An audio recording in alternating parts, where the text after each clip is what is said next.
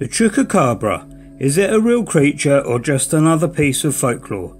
This creature's origin does not go back for hundreds of years like Bigfoot or the legendary cryptids. It seems to all begin in Puerto Rico in 1995 when 8 sheep were discovered dead, each with 3 puncture wounds in their chest area and drained of blood. A lady called Madeline Tolentino reported seeing the creature. There had been many attacks on other animals dating back to 1975, but when the stories of a strange creature appeared, attacks on animals were all blamed for the Chupacabra. The term Chupacabra, created by a Puerto Rican comedian, literally means goat sucker. Original reports of the creature told of spines down its back and big eyes. As the tale hit the internet, it spread across the southern states of America. Sightings came thick and fast. It eventually became a dog-like creature with no hair.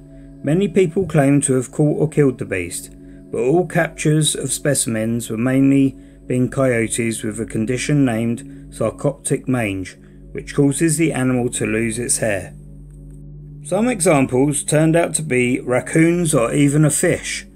In fact, no examples have turned out to be a new species.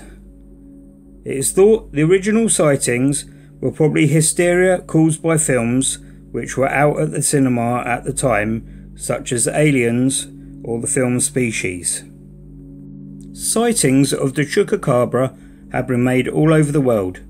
In Manipur, India in 2018, many animals had been killed in the same manner as they were in South America, but it is thought that street dogs were to blame. In 2011, Benjamin Radford finished a 5-year investigation into the beast by releasing a book called Tracking the Chupacabra. He claims to have debunked the theory. He found no definite proof of its existence. A part of me believes that the Chupacabra is just a tall tale, just misidentified animals, but the curious side of me wants there to be an unknown creature out there. I cannot definitively say whether this beast is real or not. I guess it will hold hands with Bigfoot and the Loch Ness Monster and remain part of folklore for many years to come. If you've enjoyed this video, like it by hitting the thumbs up button. And if you want to see more great paranormal videos, smash that subscribe button and head on over to our channel and look at our playlist. Thanks very much for watching.